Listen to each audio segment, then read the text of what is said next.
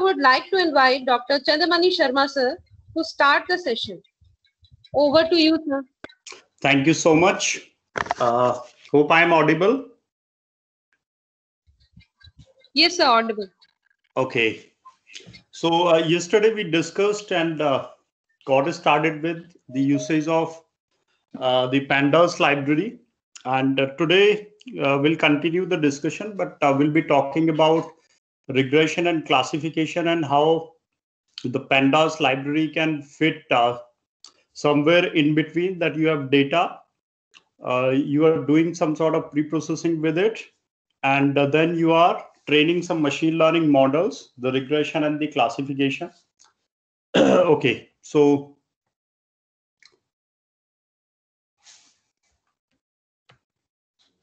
let me share my screen.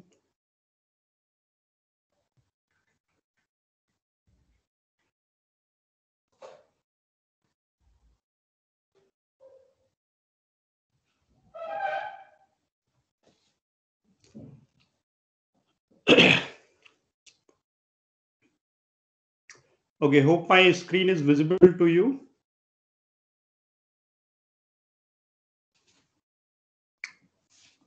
Yes, sir. Okay. So this is the drive where I'm currently located. I've already shared with you the link of this particular folder, which is GGU underscore Atal underscore CMS, and it contains all the resources that we discussed yesterday and we'll be discussing today.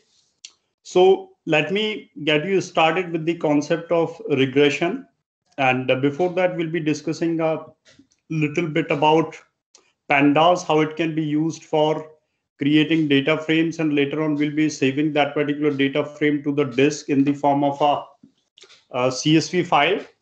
And then on that particular CSV file, we'll be doing some sort of regression analysis, and we'll be understanding that what is the basic difference between regression and classification.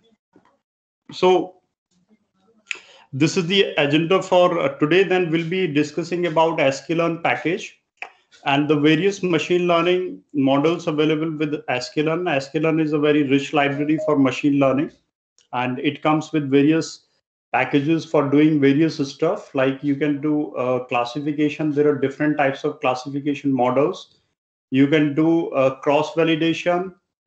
So there are packages for that. You can assess the performance of the various models created, and you can select the best one. So maybe in this session and the session which will follow just after that, that is on k-fold validation. So you'll come to know about these basic concepts related to regression and the classification. Okay, so the first line of the code is to mount my Google Drive so that my collab can access it. So it is already mounted because I entered the code just few hours back. And now here we are using pandas library and creating a data frame. So as I told you yesterday, a data frame is just a kind of a two-dimensional representation, two-dimensional relation or kind of table. So here we are creating a data frame, and year, month, rate of interest, unemployment, and stock index prices. So these are going to be the columns in my data frame. And what is this problem? Let me explain you. So today we are going to do multilinear regression.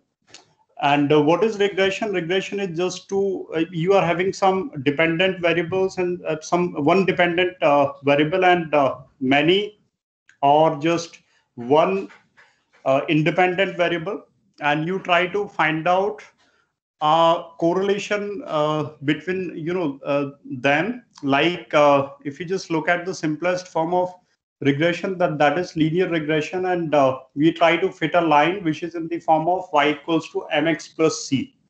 So there are different values of y and there are different values of x. We try to find out a correlation between these two, that how y is dependent on x and what is the best line that can describe this relationship. So any regression model basically tries to find out the value of m and the value of c, called as the coefficient or the slope or and the intercept.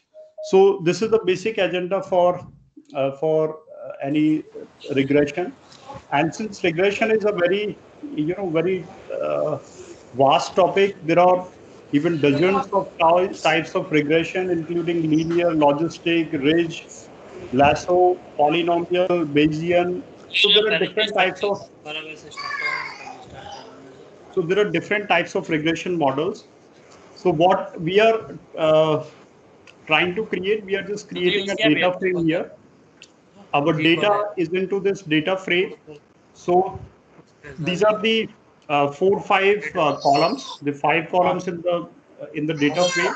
Please mute. Okay, please mute.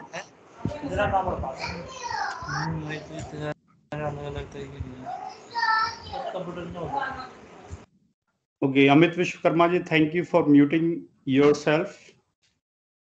All right.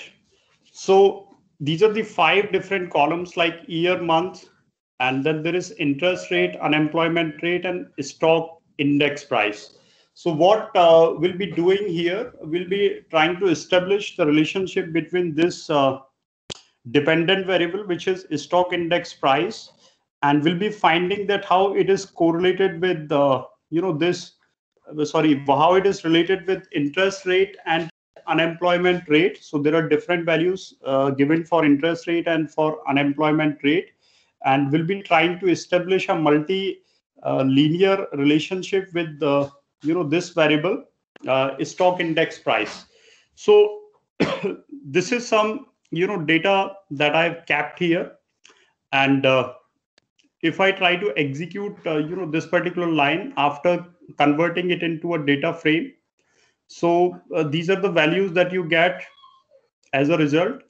So the index is automatically included in any data frame, and here are the 5 different columns that I've created. So year, so this data is of 2017 and 2016, and there are different months related to a given year.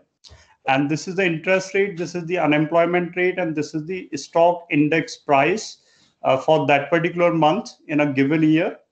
And we have to find a linear relationship between these 3 variables. So how stock index price is going to be dependent on interest rate and unemployment rate. So that is the objective here. Okay. So sorry to interrupt. I mean, could yes, you please share this piece of code? I mean, this piece of data, so that you can do it parallelly. Yeah, exactly. This is available in this particular, the folder that I shared with you. And if you want, I can share the link again. And this particular file is available with regression.ipynb. So do you have the access to the drive link that I shared yesterday? It is the same. I'm just doing it again. Let me check.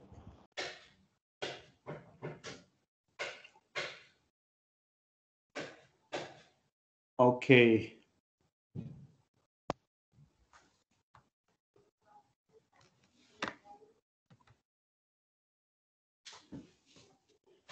So link is there on your FDP group. You just click there and you will have access to. Thank you, sir. Are you able to access it? And there is a file with name this regression.ipynb. So this is the file. And the data is already there. So the data I'm creating from my program itself, you will not find it anywhere in the form of CSV. So it is something that is going to be saved. So this is our data, the data set that I have created with the help of one data frame. It is having 5 columns. Okay, let me now create one CSV file out of this data. so that you can understand that how pandas can be used for writing to a file, and how it can be used for exporting the data. So, okay, in the next step, what we are doing, that currently I am logged into a virtual machine in the Google Colab, and by default my root directory is this content. But what I need to do, I need to reach to this particular folder, so that I can directly read and write without providing the entire path. So alternatively, what you can do, you provide the fully qualified path, and then you can read and write. But this is something that how OS package can be used for changing your the current working directory location. So if you just get the current working directory before executing this statement. Okay, so let me execute this. Okay, so it is already mounted with this, since this file was just recently opened. But if you execute this particular import OS and then os.getcwd, then it will point you to this root folder, and that is content. But your data is stored, or you want to store the data in this particular GGU underscore atal underscore CMS. So what you need to do, you need to change the current working directory. So for that, what you can do, you can call one function of OS, and that function is os.chdir. So you are providing here the path of this particular folder, which is content drive, my drive, and GGU underscore atal underscore CMS. So here the folder name may be different and the location may be different.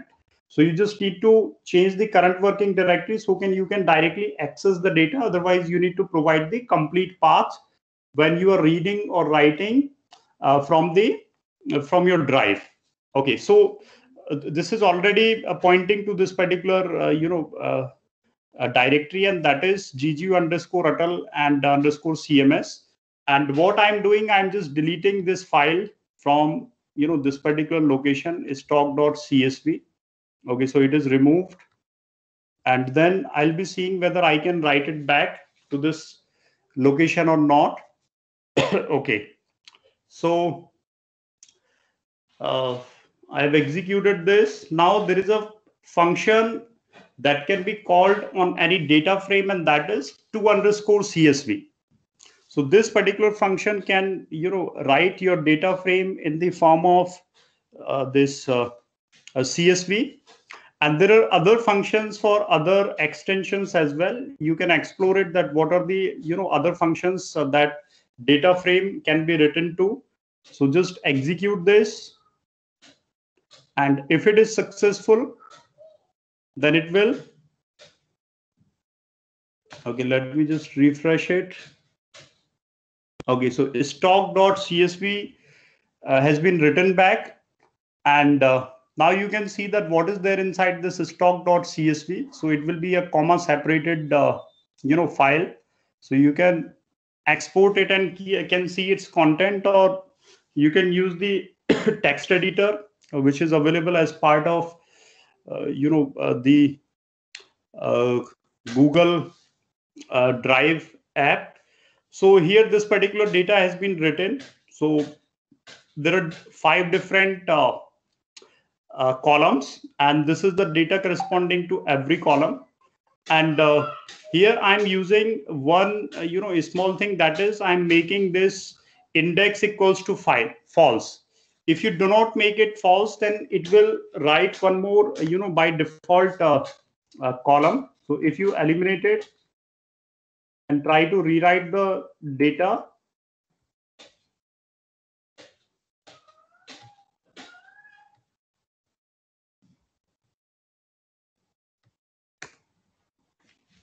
okay, so let's open it and see what is there.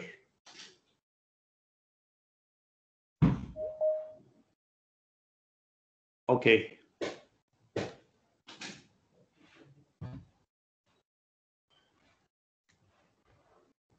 What I would suggest that you download this entire folder and upload it. It is just a few, I think, MB or something like that, so that you can get access to this.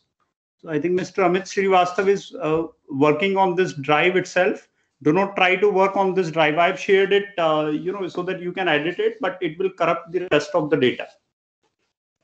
Okay, so download this particular folder and then upload it in your drive. Okay, so this is the default. If I just made the index equals to false, or if I did not do it, so by default it will take the index. So when it is taking index, then it is adding one more column. So here there is no caption for this column, but there are indexes starting from 0 and going till last. But you do not want this to happen. So in that case, what you will have to do, you'll have to make here, when you are writing, index equals to false, so that the index is not written to your file.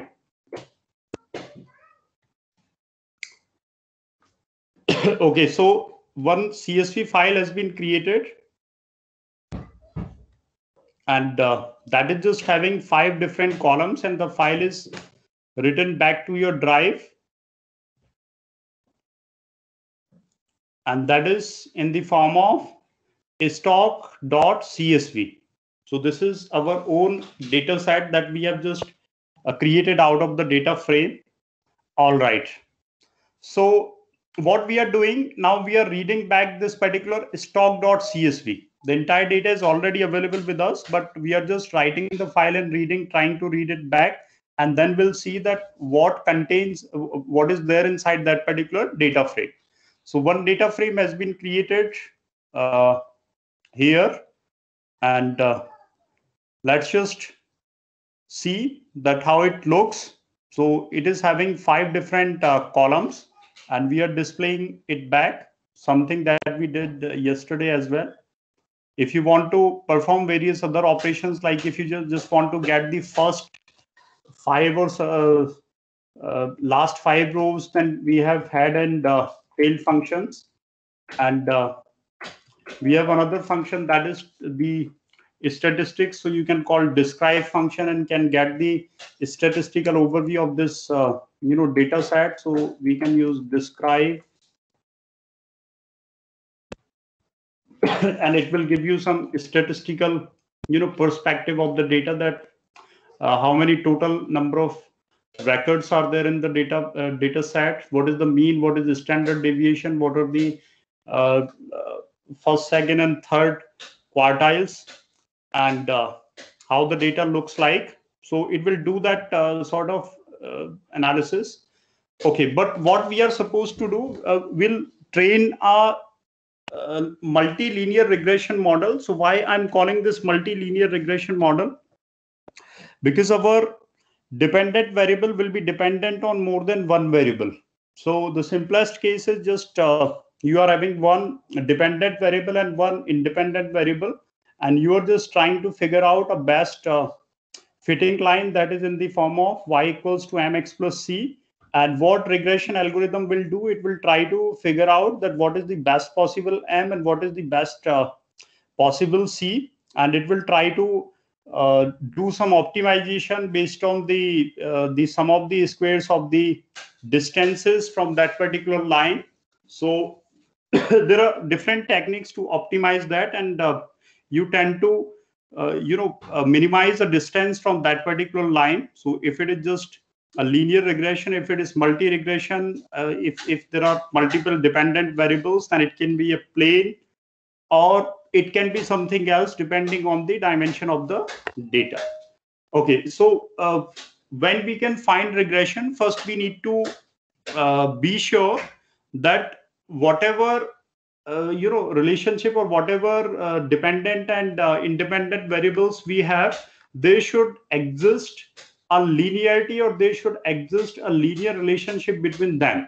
So that is something we can visualize, and we are trying to draw the plot that whether interest rate is somehow linearly related with the stock index price, and whether the unemployment rate is linearly related with the stock index price. So these are the two things that we can see by visualization. So you would have got an idea for various visualization libraries. The matplotlib is the basic one. Then there is Seaborn and Bokeh and Plotly and various other visualization libraries, because visualization is very, very powerful, and it can communicate some of the pieces of information that even the models fail to tell. So this is an integral part of the data science. So we are just trying to visualize whether there is a linear relationship existing between this stock index price and the interest rate. So we are plotting a scatter kind of plot for that. So here on the x-axis there is interest rate, and there is a stock price on the y. And here you can see that when the interest rate is increasing, then the stock index price is also somewhat increasing. So there is a kind of linear relationship, or there is kind of correlation existing between these two variables.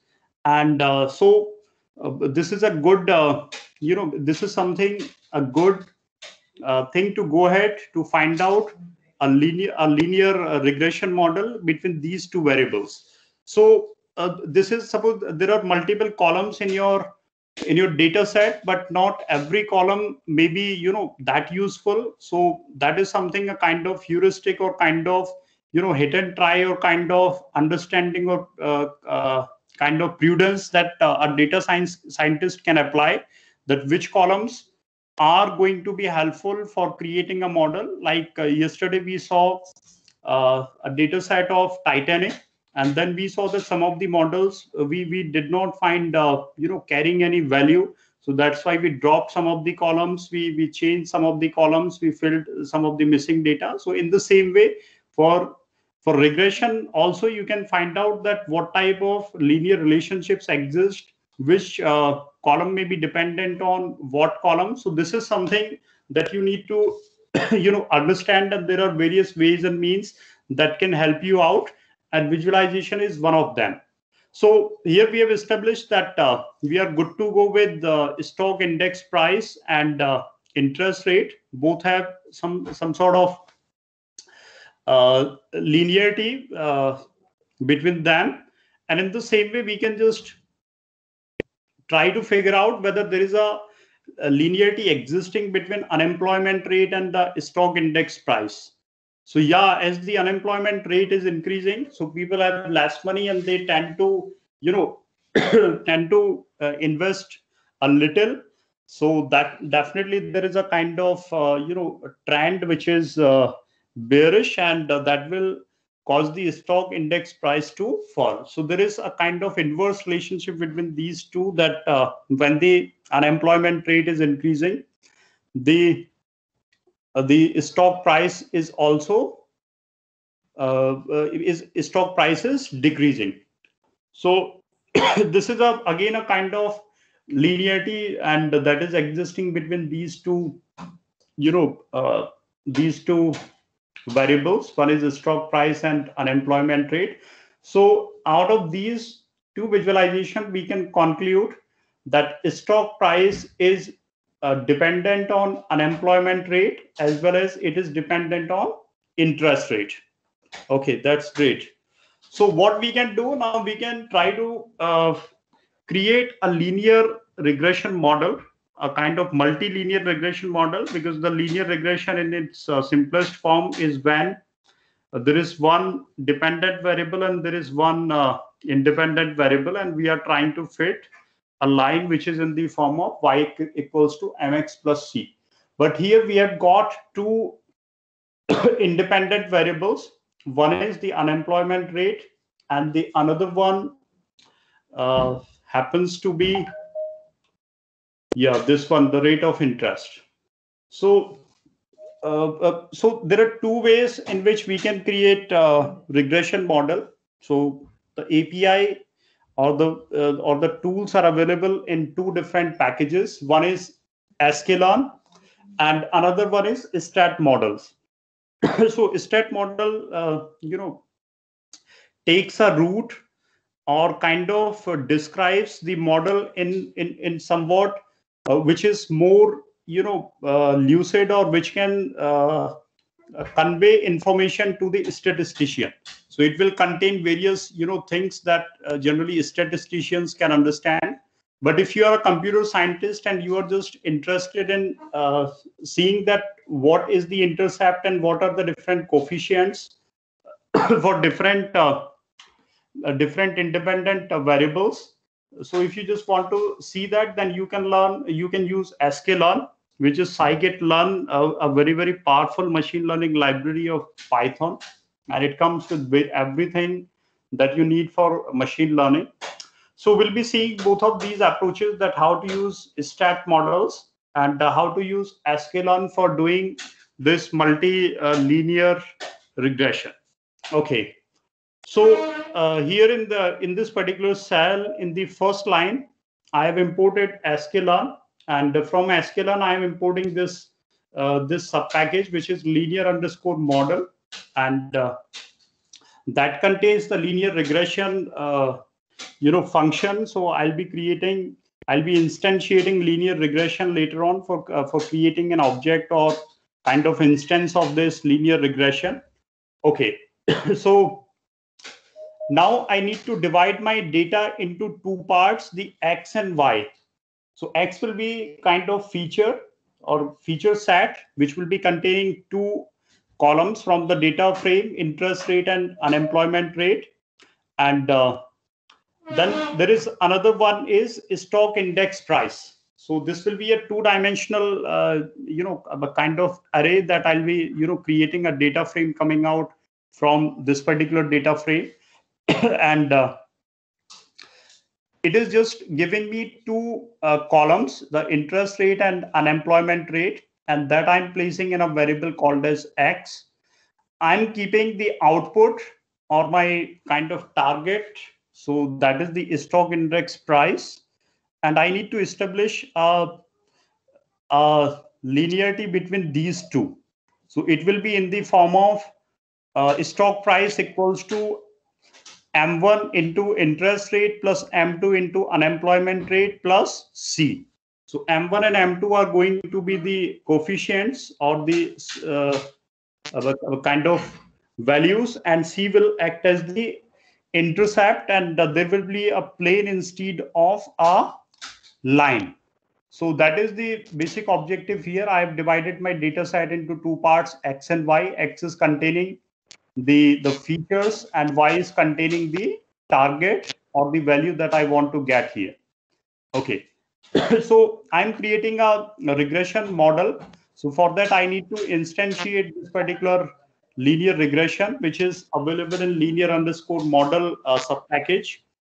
Okay, so one instance of this is created in the regr. So it is regression. Now fit. So this particular fit function is kind of universal.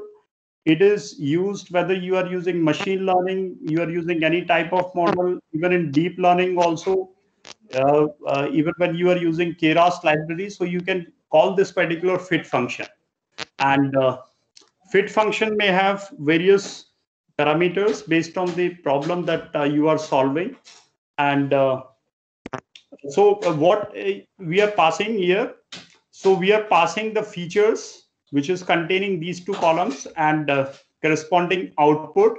So this is a kind of supervised learning where the model will be looking at the examples and will try to fit a plane to segregate or to fit the data that you are that you are having in the form of X and Y. Okay, so once this particular model is fit, the training is completed, then what is the output of this regression? So the model tries to learn these two things. One is intercept and another one is the coefficient. So intercept is just when the line is in the form of Y equals to mx plus c.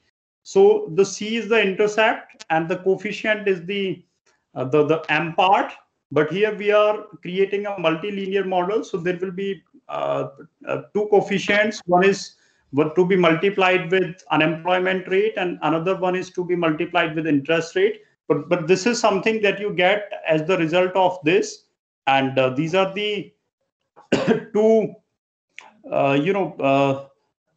two metadata that you get after the training. Okay, so once you get it, then you can see that so these two values are very, very important, and once you get these two values, then you can predict you can predict the value of dependent variable based on these coefficients and one set of values that you provide. So once we have got these two values, and if we try to enter a new value and want to predict that what the stock price is going based on the interest rate of 2.75 and unemployment rate of 5.3, then you will get the prediction for that. So once I execute it, I'll get some output. The first one is the intercept part. So the value of the intercept on the data is 1798 point something, and I'm getting here two coefficient. One is for unemployment rate and another one is for interest rate. So these are the two coefficients that I'm getting, and total there are three values that I'm getting, and the predicted value. So based on these values, you'll be getting this particular value.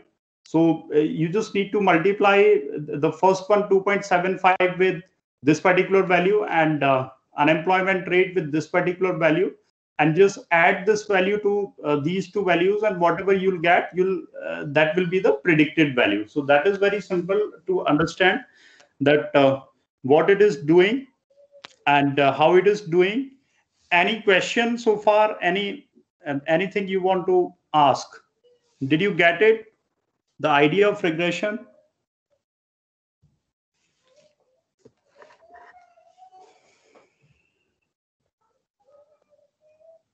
Yes, sir, get it. Okay. Is there any question you want to ask? Anybody? Excuse me, sir. Sir, it is Ranjana from Madhabar. Sir, may I ask you only one thing? Yeah, Sir, please. if I want to detect the object, and which object depend on the multiple factors, so that time we are using a multiple regression.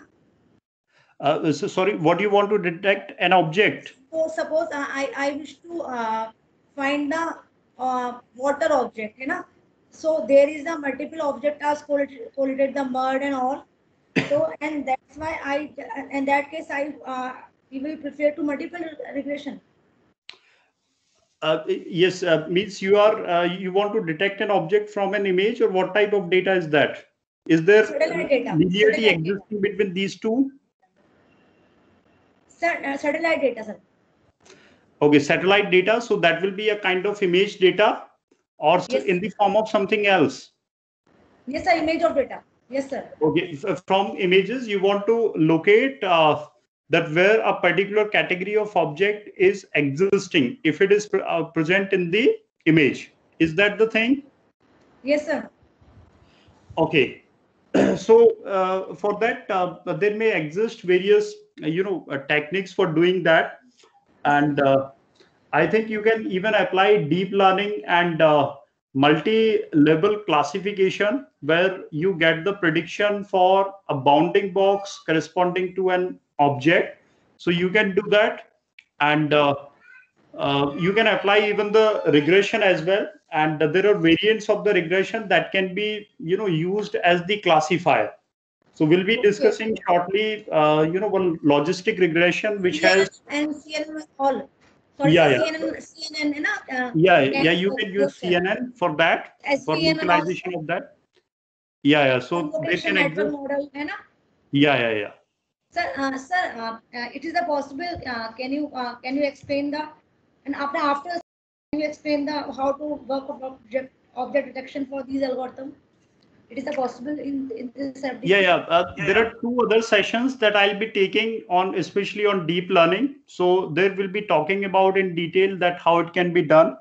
And what you can do, you train your model. So that object detection is, very simple. So for that, you'll have to use a couple of other libraries, like OpenCV can help you in that. So if you are having multiple, even the classifiers that you have trained, then you are capturing, loading an image, and These are countries are also available in your FDP, na sir? yeah, the OpenCV part will not be covering here, but I'll be telling you that how you can use CNN, how you can use, Yes, sir. Sir, please, sir, the please. RNN and LSTM, and Yes, sir, yes, how you can even create your own data set for classification, for image classification. Fine, sir, fine. Sir, if I have suffering any problem in the regarding a coding, so can I call you if you don't mind? Yeah, yeah. Sir, please give me your number, sir. Yeah, I'm added to the group. You can take it from that group, and I'll be sharing my email ID as well, so we can get connected. Okay, so Okay, sir. we'll be discussing the image classification, the deep learning stuff, and all of that. How to create our own data set, how to train it, how to get the predictions, Yes, sir. which model is best Yes, sir. Yes, sir. And this suited, is the how to requirement of overcome. us, sir. Yeah. How to Yes, sir. Thank you, overcome sir. Thank you, sir. overfitting. So there are many things, but there is a step-by-step procedure for understanding that. And right Fine, now we are fine, discussing sir. regression. We'll be Yes. discussing it. Okay, so any doubt, any question related to regression? So I hope you got the basic idea what is regression. So regression is just there are certain independent variables, and there is one dependent variable. You are trying to find out the relationship between the dependent and the independent variables. And for that, we have various techniques of regression. I think more than dozen of the techniques exist. Like there is linear regression, there is logistic regression that can be even used as a classifier. There is ridge regression, and there is lasso, polynomial, Bayesian. So there are different types of regressions. They come up with their own limitations, own assumptions, and then that you can use for doing various stuff. So it is very much used for predictive modeling. You are creating a model, and then you are predicting, and doing some sort of uh, some sort of output based on that trained model. And as I told you that there are two paths. So there are two parallel ways that in which you can implement a simple regression model. So one is with the help of sklearn that we have just seen. The same thing you can do with stat models. So there is a stat models library available with Python that can be used for regression, and there are it gives you many useful statistical pieces of information that may be helpful in understanding your data well. And if you are a statistician, then you can understand some of the jargons related to that. Otherwise, you can explore that what is the output that is coming from the as the output of that stat models. But both give you the same thing. They try to predict the coefficient and the intercept of the line or the plane that you are trying to fit. So here what we are doing, so this we need to import a package called as stat models, and from that we are importing the subpackage API, and we are creating an alias or trying to rename this particular stuff with SM, as we do import pandas as PD and numpy as NP. And then we are trying to add this constant. So this is these are our independent variables. And what we are doing, we are trying to create a function from stat models, and that is OLS. OLS stands for ordinary least square. So this is a kind of optimization technique which is trying to find a line or a plane. So whatever points are there which are on the line or which are out of the line, so there can be multiple lines or multiple planes that can fit to a data, but you will try to find out the optimal plane or optimal line. So how to decide the optimality criterion? So for that you can use the squares of the distances, and you add that particular value, and then you try to minimize it. So just like as we do in support vector machines, where we try to minimize the, maximize the difference from the hyperplane. So here we are trying to minimize the distance of various points from the regression line or the plane. And so the fit function is being used. Just there is a difference that here we are explicitly calling this OLS, which is ordinary least square. You can read about it from the doc string in more detail, that how it works, and what are the different parameters that you can pass to customize it. Okay, once we train this model, then we can use it for prediction, and the predictions that we are getting will be saved in this prediction variable, and then we can print the different statistics coming out of this. So once you run this, then you get a very, very exhaustive regression results. And some of the terms only statisticians can understand, that what each of these values mean, like what is R squared, what is adjusted R squared, what significance it is having, what F statistic is, what is AIC, what is BIC. But what is of common interest, that is something which is coming out of here. And this particular part is giving us the same value as we got from the sklearn. So we are getting these coefficients. The constant is this one, which is the intercept, and the coefficient which will be multiplied with interest rate is 345.5401, and the unemployment rate is something this. So it is using the kind of a different approach, but it is trying to figure out the similar things. And apart from these constants and coefficients, it is also giving you some of the statistical insights about the regression model that has been just trained. So if you want to read about them, then some of the terminologies have been listed here, that what R squared is, what adjusted R squared is, what F statistic is, what AIC stands for, what BIC stands for. You can explore it, and you can, if you are into this, if you want to take this regression model for research, then you can explore it further.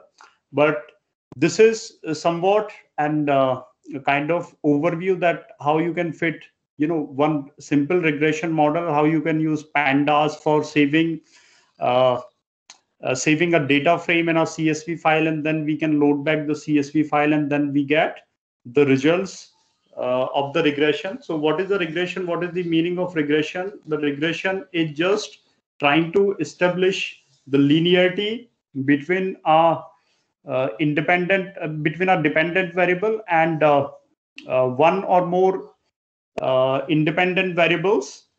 And so if you have any question, you may ask.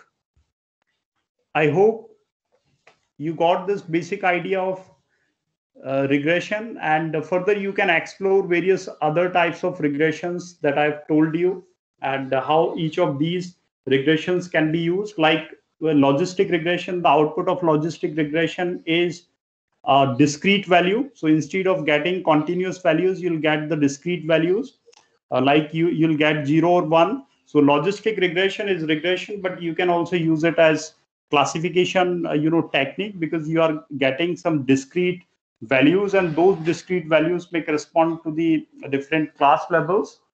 You can even use ridge regression when there is a high correlation between the independent variables. So there may be a situation that you are trying to establish the relationship between this predicted stock price and the rate of unemployment and rate of interest, but somehow there is a collinearity existing between rate of interest and the unemployment rate.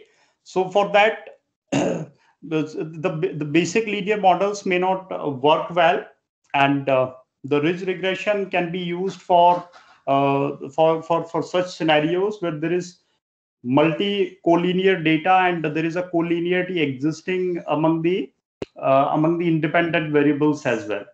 And the lasso regression comes with regularization and the feature selection. So you can overcome regularization. We frequently used in machine learning for overcoming the problem of overfitting, that we do not want our model to, overfit or kind of memorize the training data. So you'll get the better performance on the training data. And even on the validation data. But when you are testing it, when the model is getting some unseen real world data, then it is not performing that good. So regularization is used there. Even in deep learning, we use regularization layers to overcome that particular problem. There are different levels of regularization that you can use. And yeah, lasso regression is comes with this regularization and the feature selection. And even they may exist the kind of polynomial relationship. So instead of just having a relationship of like this, y equals to m1 x1 plus m2 x2 plus m3 x3 plus c, they can exist even a polynomial relationship like y equals to m1 x square plus m2 x cube and something like that. So for that, these linear regression techniques cannot, work well, and you'll have to go to something which is called polynomial regression. And yeah, you can use other concepts as well in this regression, like Bayes theorem can play a role in creating these regression models. So Bayesian linear regression model also exists, so that works on conditional probability and some similar concepts. So it is a big topic. You can use it for for solving various kind of problem, and depending on the nature of the data and the kind of relationships, whether there is a multi-collinearity existing in your data, the data is having the relationships which are not linear but the polynomial. So you can come up with different types of regression models. But this is something that is very, very basic, and to get you started with, that you have two options. Either you can follow the path of sklearn, or you can follow the path of stat models. Both are the, because the beauty of the Python is that you get multiple options for doing the same stuff. So you can choose any of the paths, and there is a high redundancy of the functionality. Like for even for visualization, you saw that for plotting the same type of plots, for plotting box plot, you have various options. Even pandas library can provide you the plotting functionality. You can use matplotlib and then pyplot. From that particular package, you can use seaborn, you can use other libraries for doing the same stuff. So it is up to your choice that what you use, and there is a rich library available for that. Okay, so if there is any question, then you may ask. Otherwise, we are moving to the next thing, and that is the classification and how we can use various machine learning approaches for performing the binary as well as multi-class classification, and what are the some of the concepts that we need to understand, which are common across all the tasks. Okay, so should we move to the classification?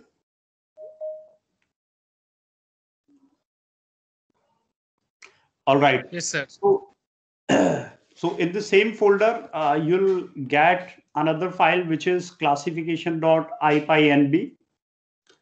Just open it.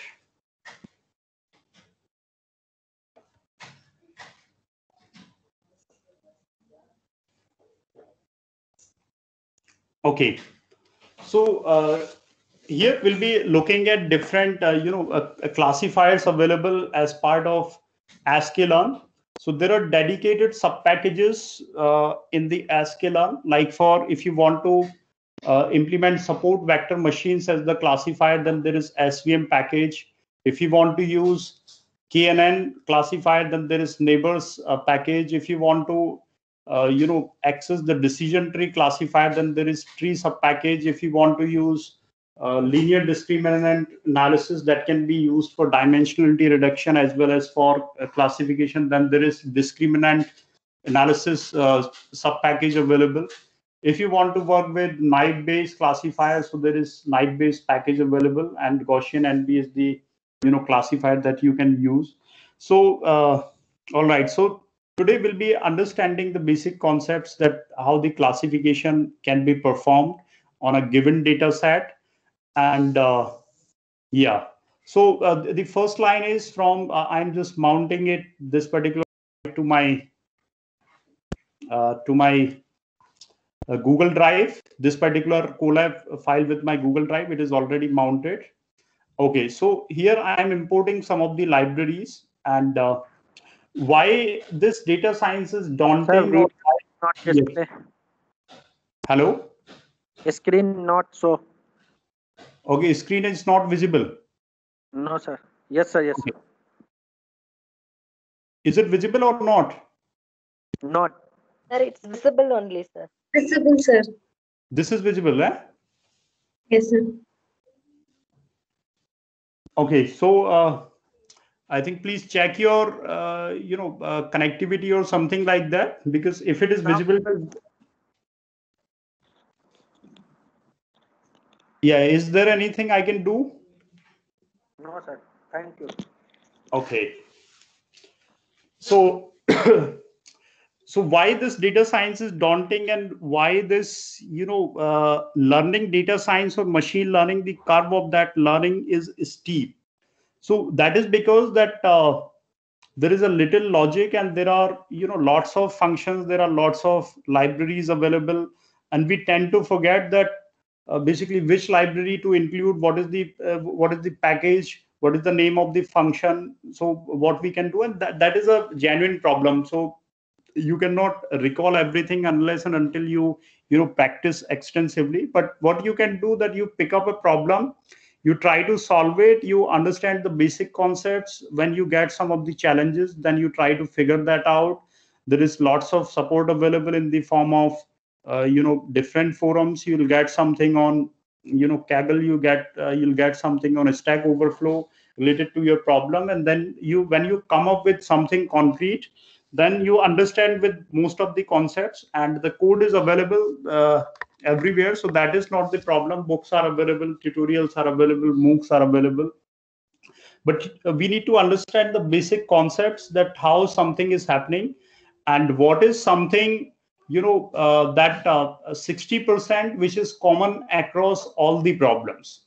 So we are going to discuss that 60% which is common across all the problems when you do something. So today we'll be using a classification for our for multi-class classification problem, as well as the binary classification problem. Okay, so there is something which is a kind of universal in this world of machine learning, that whenever you want to train your model, you want to train one machine learning model, so the first thing is that your data should be in the numerical format. So any machine learning algorithm cannot work on something else apart from the numerical values. So when you are using even these traditional machine learning like KNN, SVM, decision tree, LDA, naive Bayes, so each and every algorithm expects the data to be in the numerical format. So what you can do, if the data is in the form of images and you want to train it, so, and if it is in the form of, suppose some speech data, and you want to perform classification, or there are text documents, you want to perform classification or some sort of predictive modeling for that. So for that you may require one step that is called feature selection, or kind of feature extraction, and there are various ways depending on the data that you are working on. So if you're working on text data, then there are different embeddings available that will convert your text into something which is word vector, or that will give you some numerical representation of your data. Converting images is somewhat easier task, because images are just the matrices where the values are the pixel intensities. So you can you use the pixel intensities at the features, or you can extract some of the features. Like for binary classification for face detection, we use Viola-Jones classifier, which uses Haar-like features, and those have similarities related to the Haar wavelets. So somewhat something that you need to do, that is feature extraction. And the deep learning overcomes this particular problem, because deep learning provides you something which is called end-to-end learning. So you provide your data, there are different layers, APIs available to do the feature extraction part. So even if you are working with text data, so you can have one embedding layer, so that will convert your text data into some numerical representation. For images, you do not have to worry, because automatically the neurons extract features and they can do that. So this is something that you need to think of before doing that. What type of data is there, whether I need to do some feature extraction, and how I can convert data into some numerical representation. If there are some categorical attributes, then you need to even convert them into some numerical representations. And there are various steps related to the pre-processing, like standardization of the data may be required, normalization of the data may be required, binarization of the data may be required. So there are different techniques. I'll share you some of the resources, because covering everything is not possible in the constraint time. So let's get started here. What type of packages we are going to use? So we are importing something, some small pieces from this sklearn package. So I'll be using this SVC. So SVC is support vector classifier, and there is a package for SVC, that is SVM. So SVC is the classifier, and SVM is the package. So here it will be used as a function, and it will be used as a the kind of folder to contain this particular function, or there is a module with this particular name. And if I want to use KNN, so the name for KNN classifier is K neighbors classifier, and we need to mind that how it is to be written. And the neighbors is spelled in American way of spelling. So it is not OUR, it is ORS classifier. And for decision tree classifier, if you want to apply decision tree classifier, then there is tree package inside sklearn, and then decision tree classifier is the name of the module that can be used for this particular for creating a decision tree classifier. For LDA, we have linear discriminant analysis. So discriminant underscore analysis is the sub package from where we need to import this. And this is Gaussian knife based, which is for knife based classifier, which works on conditionality of the probability. So we are importing some of the packages. You can look for an algorithm that this is the algorithm that I want to apply. So what is the corresponding package for that, and what is the name of the module that I need to call.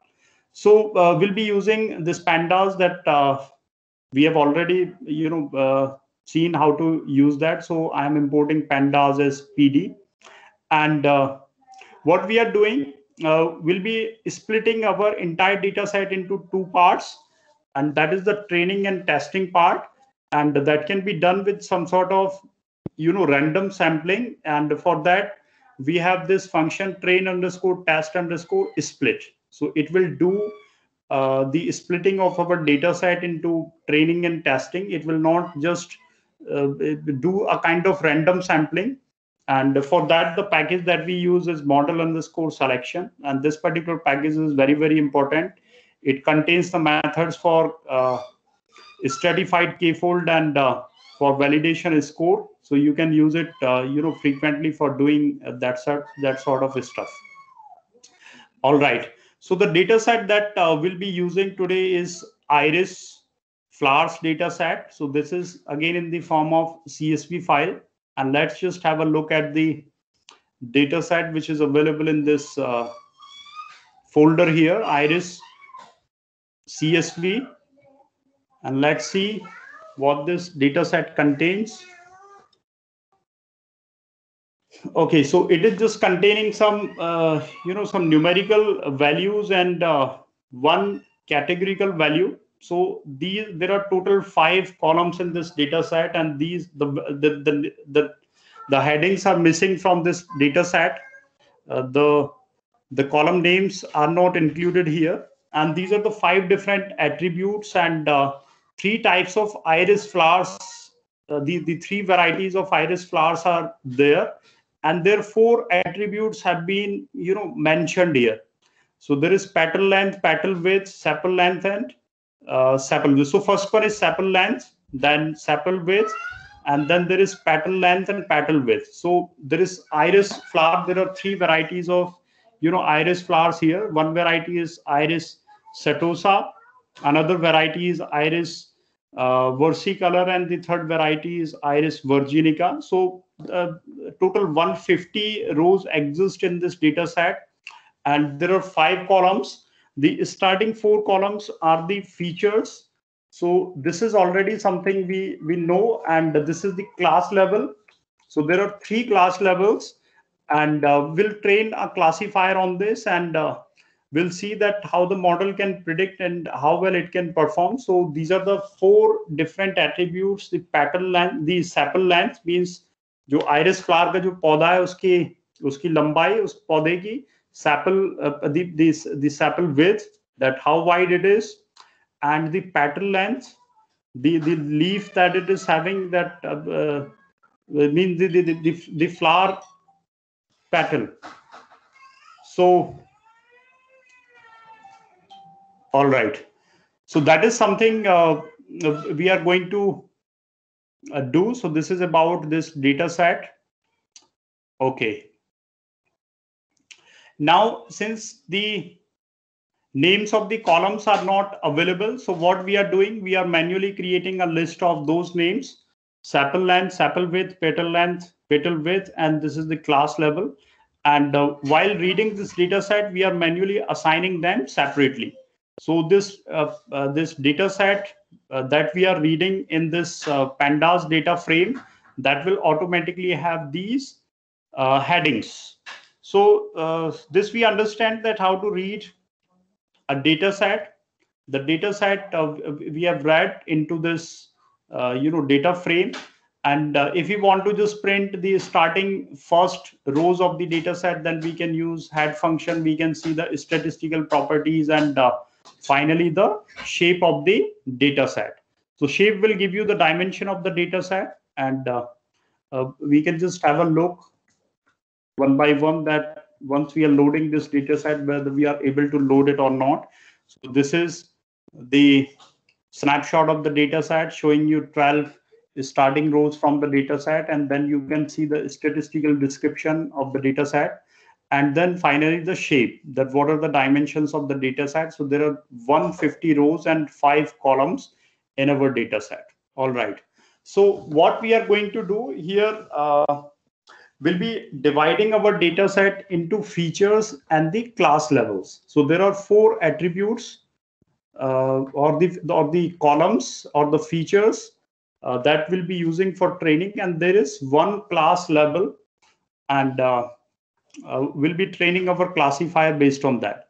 So what we are doing, we are converting our data set into a NumPy array, because in array we have we have easier slicing of the data set, and we can use just the starting and ending points from to get a part from the data frame. So here the values property will convert our data frame into a NumPy array, and from NumPy array we are extracting a portion from that particular array. So what we are doing, there are 2 values separated with this comma, and the left one tells the rows. So here I've just mentioned here the column, so it means all the rows.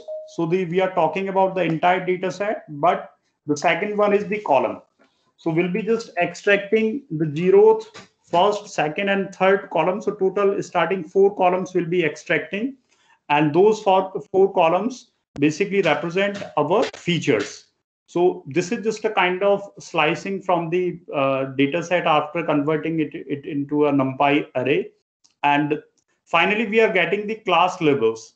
So we want all the rows, but we just want the 4th column. So indexing starts from 0. So 4th column will be representing our class levels.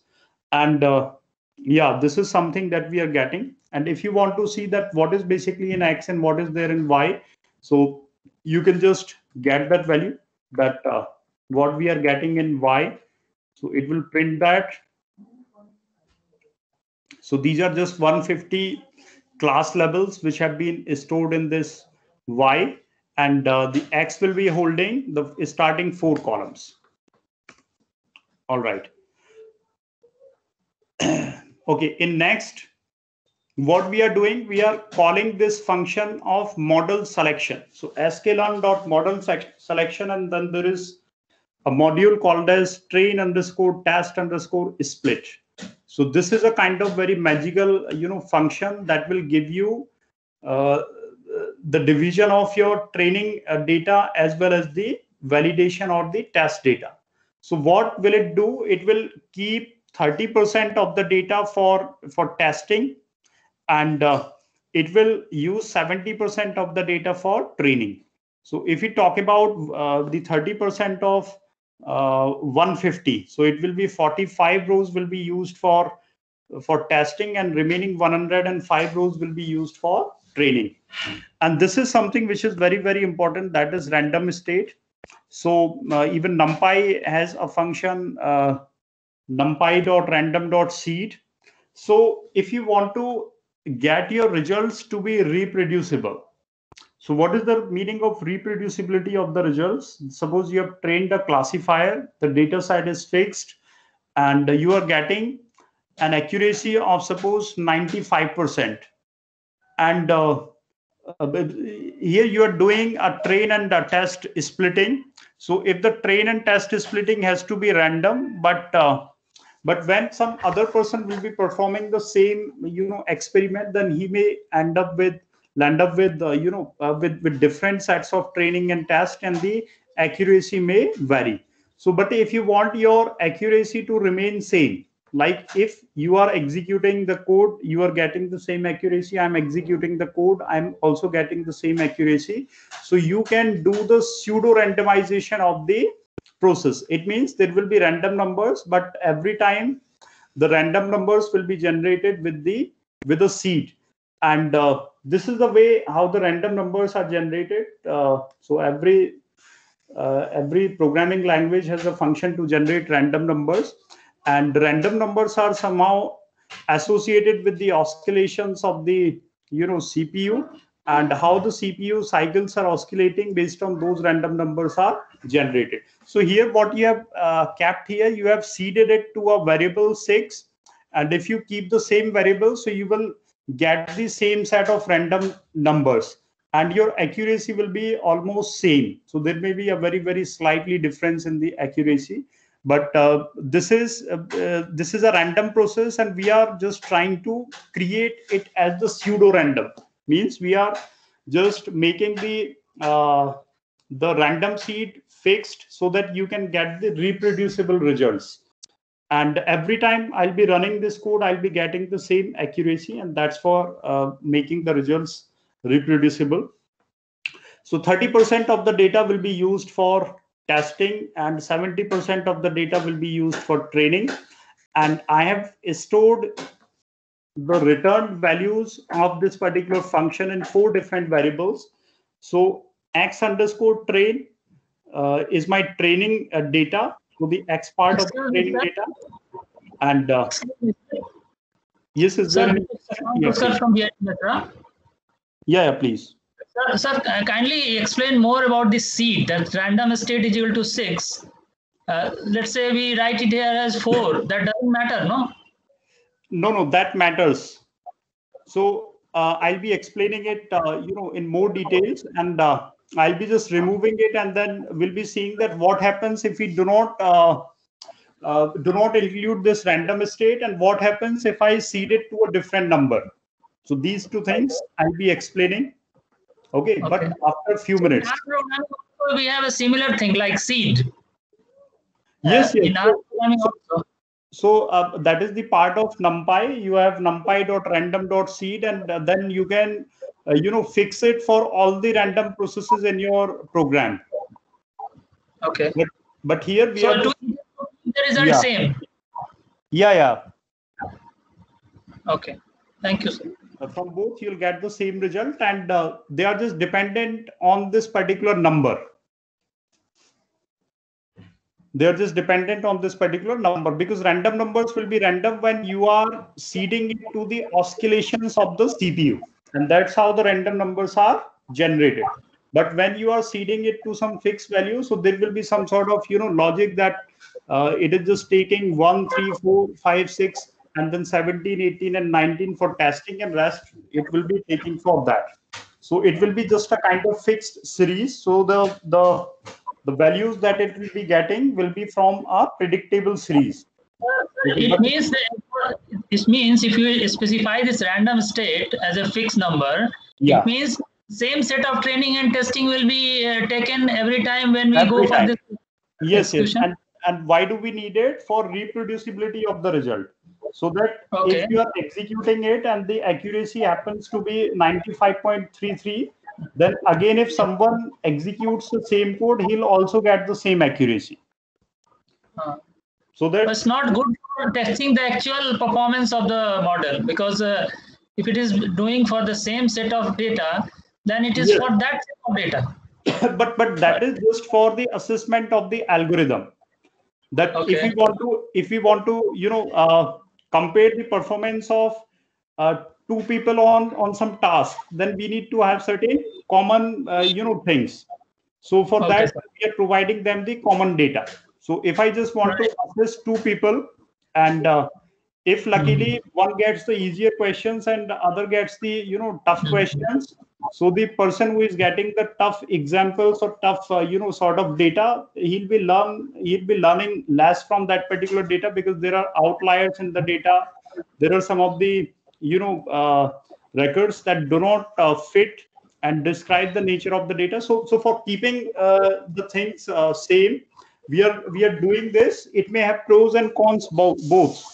So Right, if you sir. want Right. to Thank you. establish that your method actually gave the accuracy of 95, and if someone wants to validate it, so he should have the reproducibility of the model. And for reproducible results, we can keep the random state as fixed. Otherwise, for keeping it random, you can just omit this particular attribute from this model, or you do not have to seed it. Is it clear? We can fix it for the best performance instances, like the cases where it has taken and those data set which has given the best performance. So that Yes, can be taken as yes, you can do, but that will not be a very good practice, because you want a generic model. You just do not want it to be performing on a specific set of values. You want a generic model, so that that can perform similarly on unseen values and unpredictable values. right. Thank you. Okay. All right. So what we are getting here, the output is x underscore tr, x underscore t, and y underscore tr, and y underscore t. So x underscore tr and y underscore tr are the x's and y's of the training data that we'll be using for training the model, and xt and yt will be used for testing the model, or to predict the values, and then we'll be checking that how accurately it performed. Okay. So what we are doing here, we can create different types of machine learning algorithms. So machine learning algorithms are just the instances of their modules. So there are different functions existing, and we can instantiate the different types of machine learning models. So here we are starting with the decision tree classifier, and then we'll be seeing the other algorithms as well.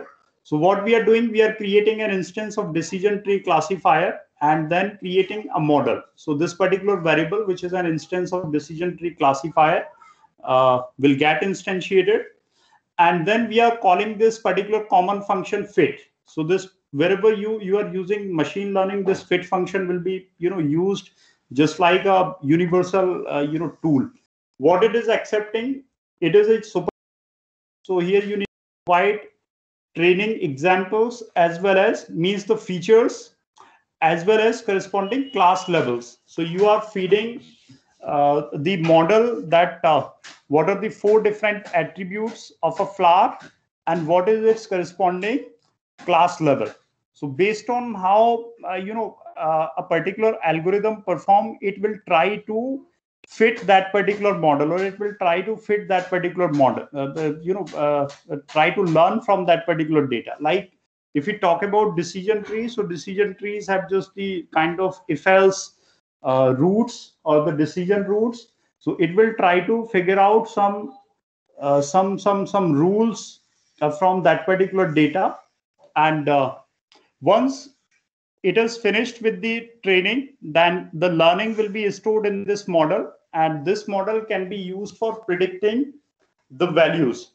So what next we'll be doing, we'll be predicting the class levels on some data that we have not used for training. So the X underscore TR is the feature set that we used for training, and we also told the model that what are the corresponding class levels. Now we are predicting the class levels on this X underscore T. So this is our testing data. So I'll be just entering the petal length, petal width, sepal length, and sepal length, sepal width, petal length, and the petal width to the model, and I'll be asking the model that tell me that what are the class levels for that particular data. So all those class levels will be stored in this PRED variables. So let's do it. So since data is very small, so it will just take a jiffy, a moment to predict that. And now we can see that what is there in the this predict variable. So I can print it, or I can just write the name of the variable last in the cell, or I can create a new cell after this, because every time it will be performing training. And let's keep it aside. So what this PRED variable is given, PRED variable is returning 45 different class levels. Why 45? Because my X underscore T, the size of this part is 45, because I'm using 30% data for the testing, and that is stored in X underscore T. So I entered the 4 different features corresponding to 45 different rows for the model, and I asked the model to predict its class levels. Okay, so that was something I got, but how accurate is that? So PRED is something that I'm getting. So I can just see print PRED, and also print the value of Y underscore T. So I did not tell the model the exact or the right class levels, but I asked it just to predict the class levels on its own. So I can see it that the first set contains the actual class levels, sorry, the predicted ones, and the second one contains the actual ones. So here you can see that the first class level was Iris setosa. So it is also predicting it as the Iris setosa. The second one was Iris virginica. It was correctly predicted Iris setosa, then Iris setosa, Iris virginica. So the model has trained very well, and there will be some differences. There will be some misclassifications as well. So this is something that we have. So there is Y underscore T, which is the actual class levels, and there is predicted class levels that I've got through this the prediction of the model. Now there are ways to assess the accuracy of the model. Like if there is multi-class classification problem, then you can just get the accuracy of the model. You can look at the confusion matrix that you are getting from the model, that if there is some misclassification instances, then how that misclassification went.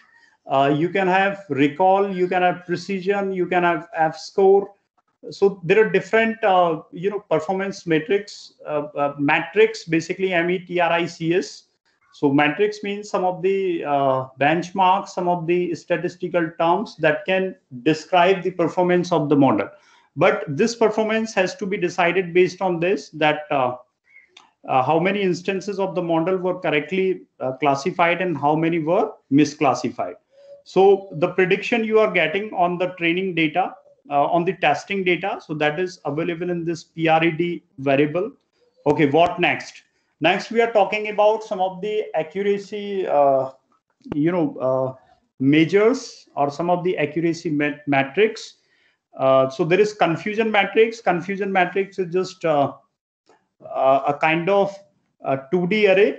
So it is generally performed on multi-class classification problems. Suppose there are n categories of the objects or of the classes in your data, and you want to get that how well the accuracy is there.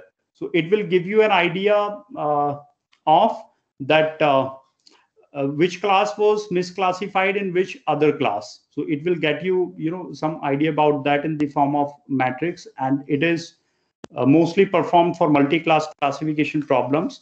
Then we have accuracy score. If you just want to see that how much accurate is the result, just in the form of percentage or the fraction of 1, that how much accurate it performed, then we have accuracy score, this matrix. And then if you want to get a summary of the entire classification, that what was the precision, what was the recall, what was the F score, what was the other performance metrics for your classification, then you can use this classification report.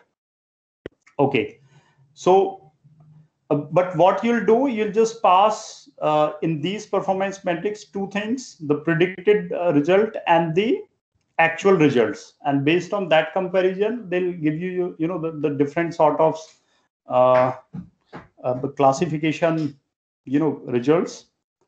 Okay, so the model, the accuracy of the model is 93.33%. so it will be just in the fraction of 1, so it will be 0.933, and I want to get it in the form of percentage, so I need to multiply it and then need to place percent sign explicitly for that.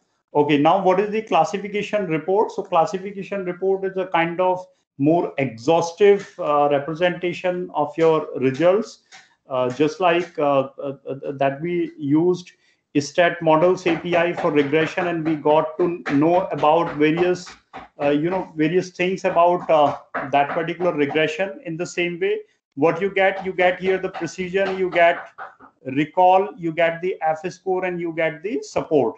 So these are just the simple terms, and you need to understand them. And the precision, recall, F score, and support can be the support is very easy to calculate.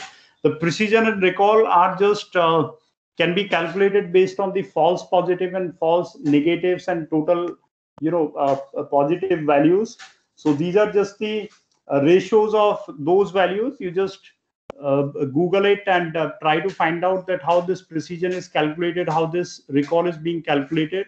F score is just the harmonic mean of precision and recall, and support is just number of samples which are representing a particular class, the number of samples. Okay, so this is something you are getting as part of this classification report, and that may be used in your when you are reporting your results for a particular classification problem. And yeah, you are also getting macro average, weighted average, and other things. Okay, so the last one is the confusion matrix. So it will be a square matrix of n by n, whereas n is the number of classes. So in the given example, we had 3 classes. So it will be a matrix of 3 by 3. If there are 10 classes, it will be a matrix of 10 by 10. So depending on how many classes are there, it will create a square matrix of that.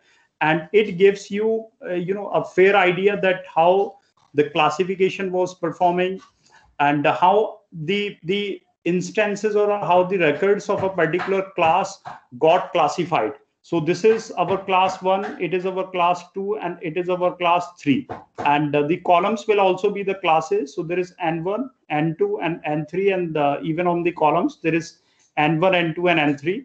For class 1, there were 15 instances of the that particular class that you can even get from the support column, and that will just tell you the number of total instances of a particular class. And for class 1, all the 15 instances of that particular class were classified correctly to that particular class. And if you look at the second class, so the second class was having total 18 samples, and out of those total 18 samples, the 15 were correctly classified to class 2, but 3 got misclassified to class 3. So this is something that confusion matrix conveys to you. And so here for class 3, there were 12 instances of class 3, and all the 12 instances got correctly classified to the class 3. So this is giving you a kind of fair idea that how the classification happens. If there were some instances of misclassification, then how that misclassification went. And from here, you can also get an idea of the accuracy that total, if you just sum it up, 15, 18, and 12. So there are total 45 instances. And out of those 45, 3 were misclassified. So if you just divide 3 by 45, so, okay, and you just multiply it, so you'll get the idea of the accuracy of the model. So this confusion matrix is very, very important. As far as this understanding the classification is, the performance on the classification is considered. Okay. So if you have any question, you may ask. Otherwise, I'll answer the question that if you change, this random state value, then what will happen? Will we get the different accuracy? Will we get the different results?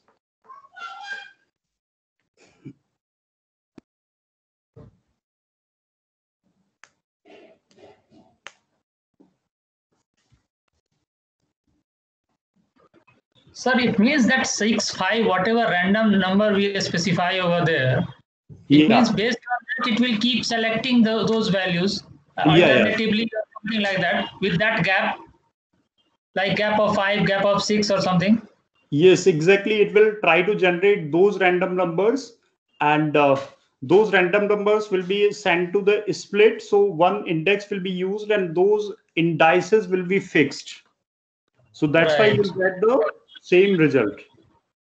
So even if you try to execute it, I think you'll also get 93.33. But if I eliminate that, then every time you train your model, you'll get a different accuracy. Okay. So it will create confusion or something. So how this model is going to be? No, it is giving you that accuracy for a given data set, and then you can compare it with other models. Like here in the model, what we use decision tree classifier.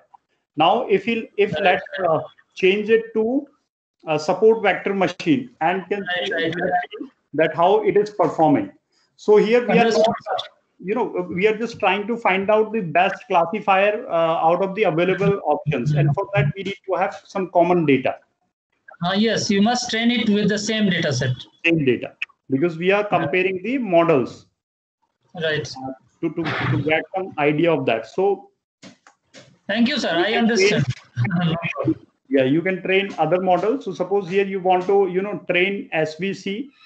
So you can instantiate this SVC and can fit these values. So let's try to see that how the accuracy is different on this particular model.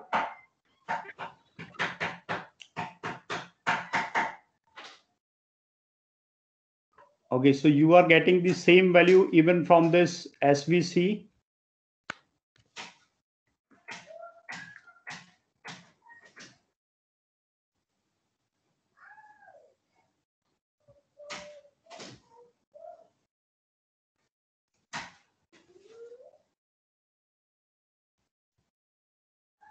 Okay, let's try to change it to KNN.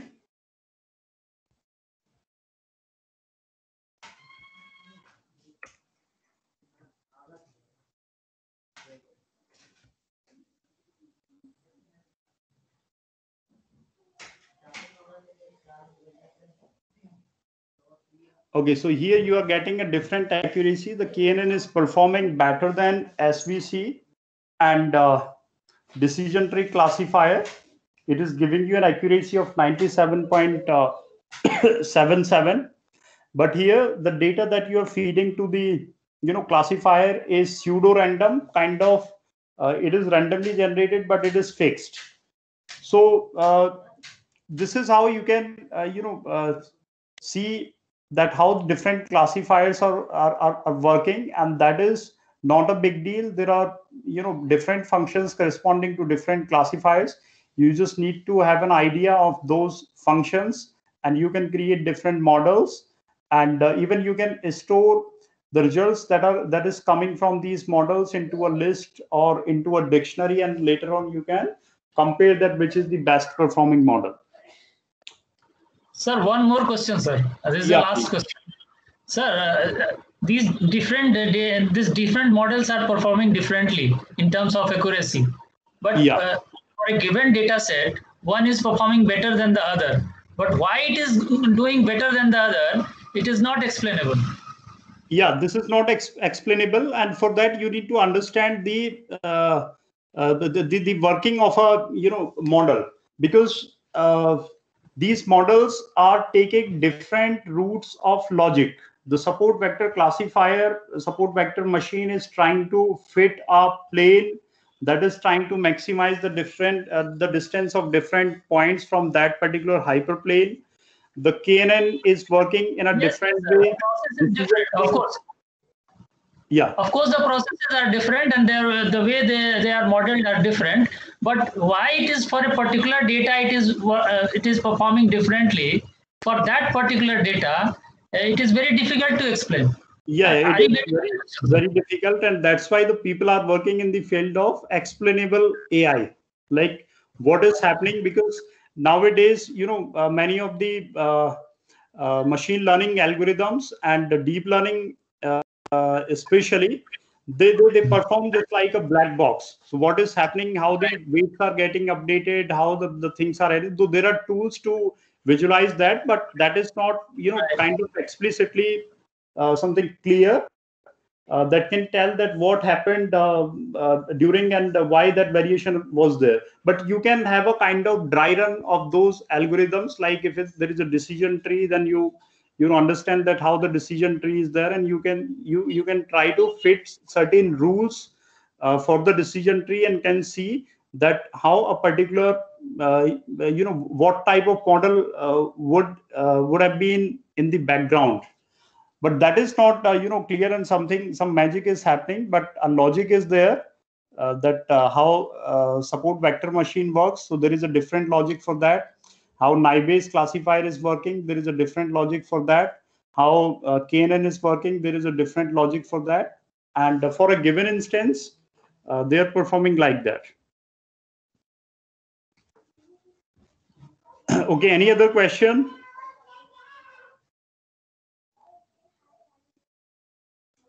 Okay, so now this particular data set is, the entire resources are available here.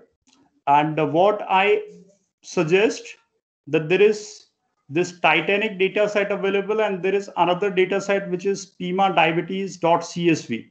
So these are a kind of binary classification problems. You try to convert this code so that you can classify these particular data sets. So in Titanic data set, we saw that there were 11 features or 11 columns, and we were trying to fit, or there was a class level in which we were having whether a particular passenger survived or died. So you can train a model, and can split your data into two parts, training and test, and can see that how it is performing on that particular data. Okay, so do this. The another example for that you can try, that is PIMA Indians diabetes data set. So there are total 9 columns in this particular data set, and this is also binary classification problem, where based on 8 attributes, you need to predict whether a person is going to have diabetes in next 5 years or not. So this particular, the last class, the last attribute is the class level, and that is either 1 or 0. So there are 8 different attributes, like the level of glucose. So this is especially for the females, and some of the attributes related to, then they're related to their health. And then there is a class level, which is onset of the diabetes, whether the patient is going to have diabetes in next 5 years or not. So this particular data set is available. You just load it, and in the same way, the first 8 attributes will be used as the features, and the last attribute will be used as the class level. And you can create a machine learning model based on different techniques, and then compare that what is the accuracy of different techniques. So do this. It will make the concepts clear, and it will have something to have your hands on some real problems. You'll understand these concepts better. And then there is one other interesting file that is related to data preprocessing. So since time is already getting over, we won't be able to cover it, but something you can just have an idea. Those people who want to know more about this the different preprocessing steps, that once you have some sort of data, if you want to do some sort of preprocessing, so there are different preprocessing steps, like we have standardization, we have normalization, and we have binarization. We need to convert sometimes our categorical features to the numerical values. So there is encoding of the categorical features. We can impute some of the missing values. So these are some of the 4 or 5 basic steps with some and being performed on simple NumPy array. So try to understand this, and then a model has been created based on this particular data, how it is going to be trained, and how the prediction can be done. And this is about some of the performance metrics. For classification, we have different set of performance measures. For regression, we have different performance metrics, like the mean absolute error, mean squared error, R2 score, clustering. For clustering, we have different metrics. We have clustering metrics, adjusted rank index, homogeneity, V measure, cross validation. So these are some of the jargons that you need to know when you are exploring this field of machine learning and data science and deep learning. So I have 2 other sessions with you. So in that, I'll be talking about deep learning and how to train your models, how to create your own data set, and some of the things related to that. Any question? So this is the last call for questions.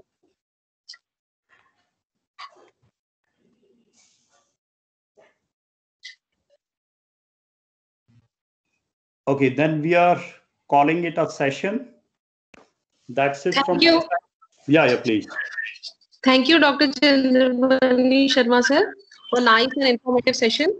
I hope now all participants have cleared their concepts regarding practical implementation of machine learning regression and their classification. As you have explained so nicely each. Thank you so much, sir, for sharing your valuable knowledge with us. Dear participants, now we will resume. We are ending our morning session, and now we will resume for next session sharply at 3 p.m. You all are requested to your attendance.